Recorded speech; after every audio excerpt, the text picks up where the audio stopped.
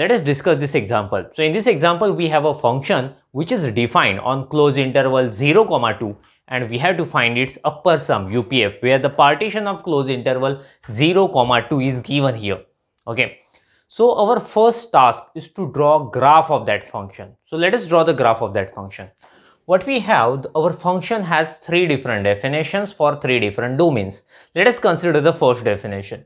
F of x is equal to x square. Normally we replace by f of x by y. So we have y is equal to x square. Getting?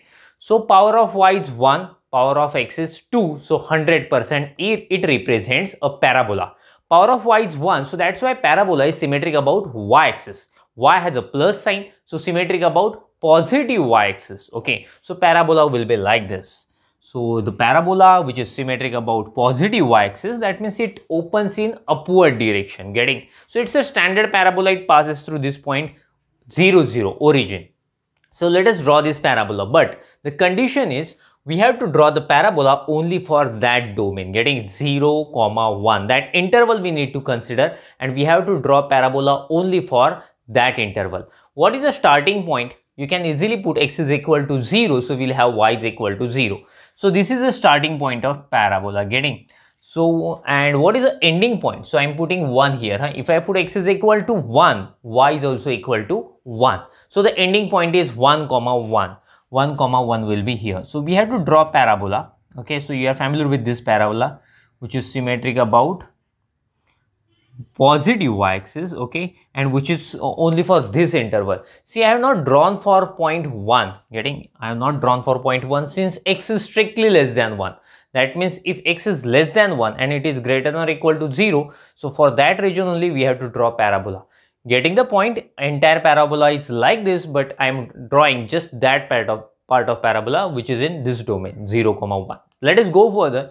At x is equal to 1, we have f of x is equal to 2. So the second is y is equal to 2. It is a fixed point. Getting? So x is equal to 1, y is equal to 2. So we get a single point. So it is here x1 and y2. Right. Let us go further. Now for x is greater than 1 and less than or equal to 2. Okay. So what is the definition of f of x? 2x minus 1. I am replacing f of x by y. So y is equal to 2x minus 1. Power of y is 1. Power of x is also 1. So it represents a straight line. So when we have a straight line, we draw such type of table to find any two points on a line. So x, y and xy.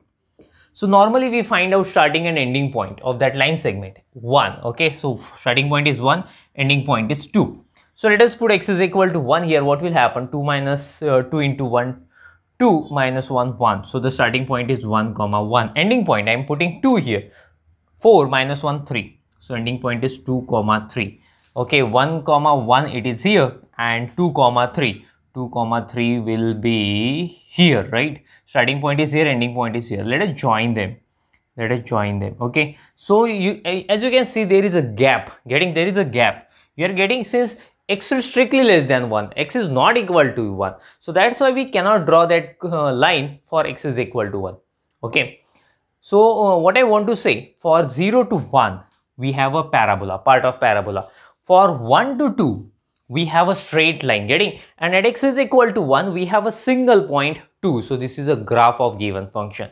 Okay, so this given curve we have. So make a screenshot of it. After that, we will go further.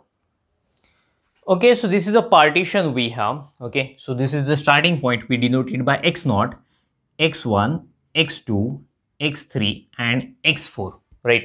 So because of this partition, okay, let us consider partition here 0, 1 by 2, 1, 3 by 2 and 2. So because of this partition, this region will be divided in these 4 parts. Okay, let me draw it properly. So we'll have like this. This is a rough sketch. Getting? So the region is divided in 4 parts. So we have to find upper sum now. So for upper sum, delta xi is required. Let us calculate delta xi first. I will calculate delta x1. Its formula is x1 minus x0. So 1 by 2 minus 0, which is 1 by 2.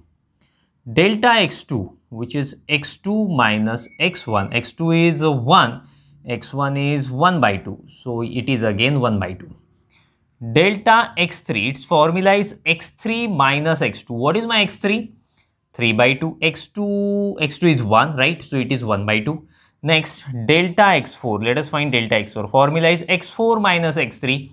x4 means last point, which is 2, x3 is 3 by 2, so 1 by 2.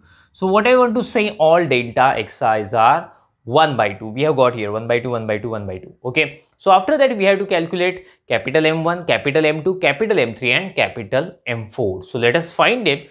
Just before that, make a screenshot of it.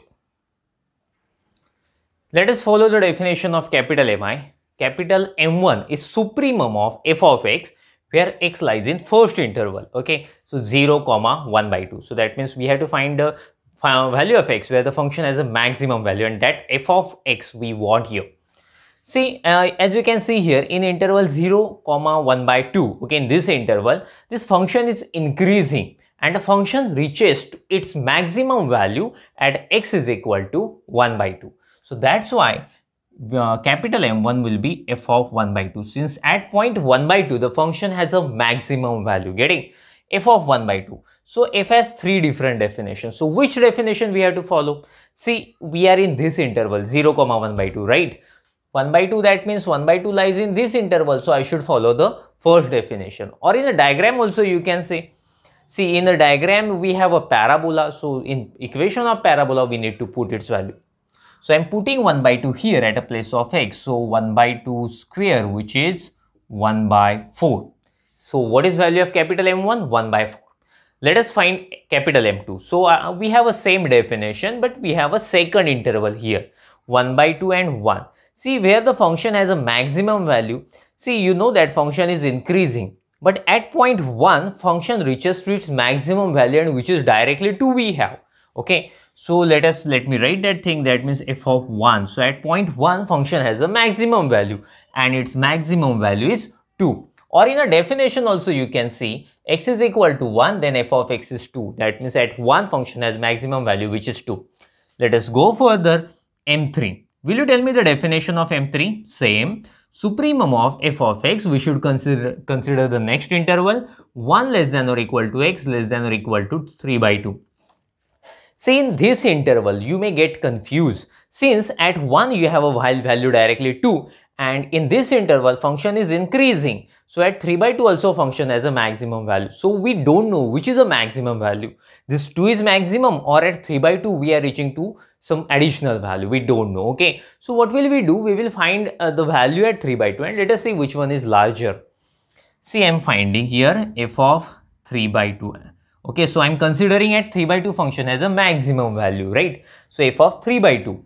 Which definition we have to follow? We are in this interval. So 1 less than x less than 2. So I should follow the last definition. Getting now? So as you can see here, we have a straight line for this region. So I should consider the equation of straight line. So f of 3 by 2 is equal to, I'm putting x is equal to 3 by 2, 2. 3 by 2 minus 1. So what will happen? 2 will get cancelled. 3 minus 1, which is 2. So here at 3 by 2 function has value 2, and in 1 also function has value 2. So that means at this corner function has value 2, at that corner also it is 2. So maximum is obviously 2. That is correct. Let us go further. M4. Okay, let me write here. M4, we have a space. Let us use M4. M4 is equal to supremum of definition says f of x. We have to consider the next interval, which is the last interval. So 3 by 2 less than or equal to x less than or equal to 2. So as you can see here, the function is increasing, okay, and function reaches to its maximum value at 2. So I should mention here f of 2.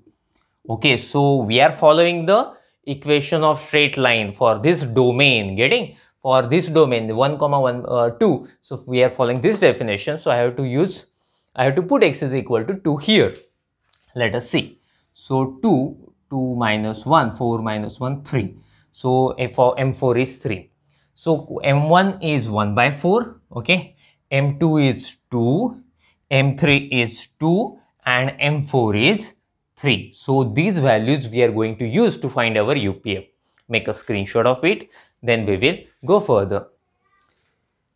Let us find UPF. Its definition is summation capital Mi delta xi are running from 1 to 4 only, since we have partition 4 here. Okay, so let us expand it. So I'm putting I is equal to 1, M1 delta x1, right? I'm putting I is equal to 2, m2 delta x2 I is equal to 3, m3 delta x3 I is equal to 4, m4 delta x4. Let us put values now. M1, I think M1 was 1 by 4, getting delta x1 was 1 by 2, m2 2, delta x2 1 by 2, right? So all delta xi's we had got 1 by 2, right? M3 was 2, delta x3 was 1 by 2, m4 was 3, and delta x4 is 1 by 2. So we have to multiply, we have to add. So what will I do? 1 by 2 is common here. Okay, so we can take it outside. So 1 by 2. So we will have 1 by 4 plus 2 plus 2 plus 3.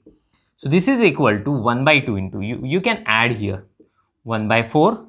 So 2 plus 2 plus 3, we will have 7, right? So this is equal to, you can cross multiply 1 by 2 into 29 by 4. So if you multiply 29 by 8, so this is the required answer. This is UPF, getting. So see, solution is over since they had asked only UPF. But in the same way, you can calculate LPF also. In LPF, what we do, instead of supremum, we consider minimum value, getting. So instead of supremum, we take a infimum and we solve the problem in the same way. So in that way, you can calculate LPF. So we will stop here, make a screenshot of it. Okay, then we will stop. Thank you. Bye bye.